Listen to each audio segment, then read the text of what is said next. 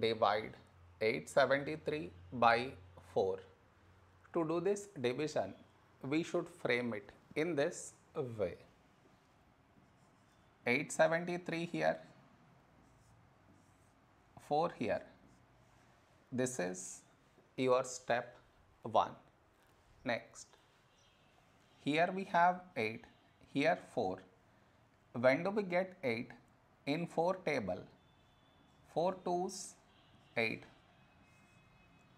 Now we should subtract, we get 0. After this, bring down the beside number. So 7 down, so 7. A number close to 7 in 4 table is 4 1's 4. Now we subtract, we get 3.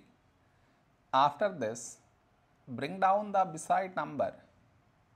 So 3 down, so 33.